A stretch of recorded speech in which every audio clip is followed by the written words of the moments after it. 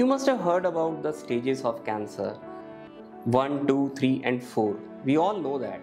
But what are the differences and how the cancer progresses from one stage to another is a very important thing which I am going to highlight today. Now, staging is done by imaging. Imaging means either a CT scan or an MRI or a PET scan.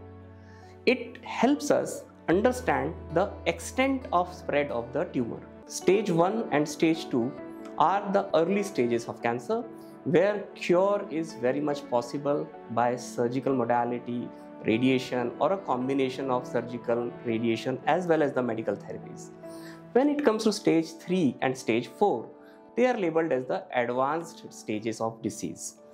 Out of this, stage 3, still there is a hope by adopting a multi-modality approach of surgery, radiation as well as chemotherapy.